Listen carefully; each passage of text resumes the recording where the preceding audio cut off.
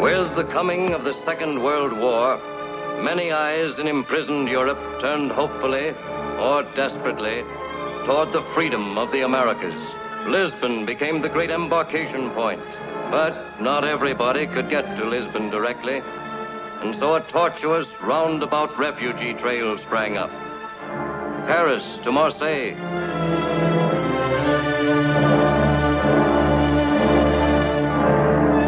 across the Mediterranean to Oran,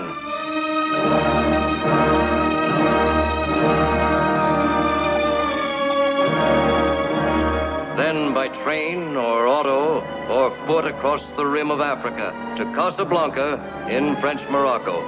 Here, the fortunate ones, through money or influence or luck, might obtain exit visas and scurry to Lisbon, and from Lisbon to the New World. But the others wait in Casablanca, and wait, and wait, and wait.